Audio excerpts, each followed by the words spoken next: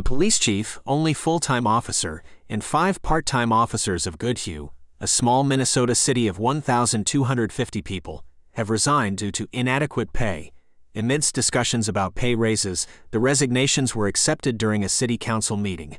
Goodhue County Sheriff's Office will temporarily provide police coverage, and they will handle active criminal cases as well.